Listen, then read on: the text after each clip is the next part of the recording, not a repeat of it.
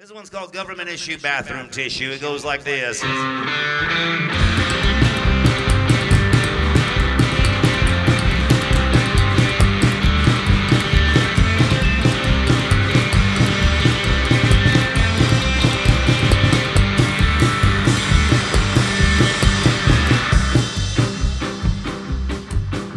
Well, the old man never liked to work. The thought of it drove him berserk. He said the working man was nothing but a fool.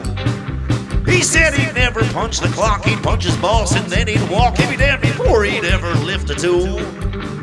With the help from some of his veteran friends, he sent some letters to some congressmen. He'd check our box every day for a reply. Well, first they sent him a government letter. Then the things they said started getting better. And now you can see we're living far and wide.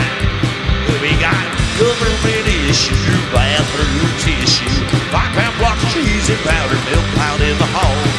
U.S. Army surplus sheep, big bags of meat, donated sheep, and so many goddamn food stamps that they're piled up. Wall to wall, hell, we got it all, y'all.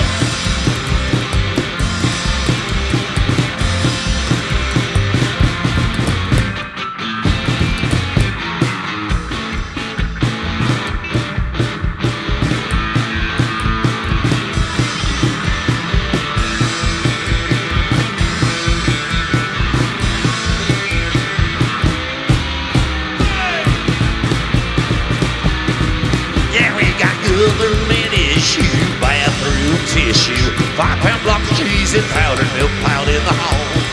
U.S. Army surplus cheap, big bags of maize, donated sheep, so many goddamn food stamps that they're piled up. Wall to wall. So if you're the type that don't like to work, you want to sit around your house like a lazy jerk, just listen real careful to my daddy's plan.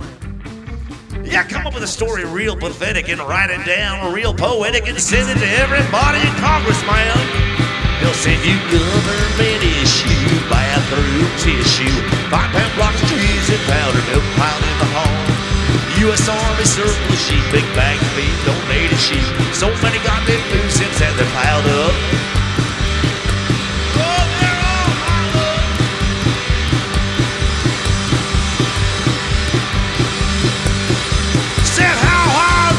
Stamps, mama,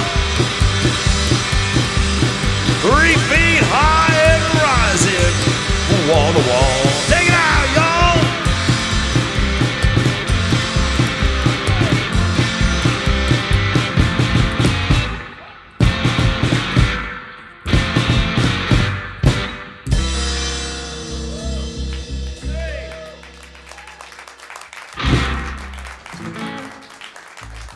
Thank you, friends.